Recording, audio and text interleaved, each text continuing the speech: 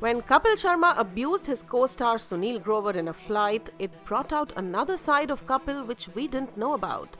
And obviously it did not go down well with his teammates and his fans. His long apology letter and posts on Facebook and Twitter did not win Sunil's love and trust.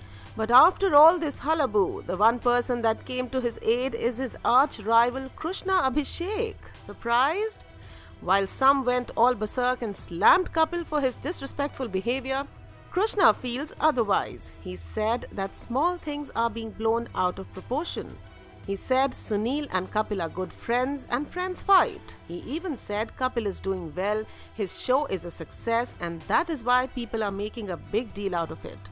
He further quipped that two friends can fight after drinking, on the sets, on creative issues, on a dinner table or at home, and there's nothing unusual about it. Do you agree with Krushna? Do comment below.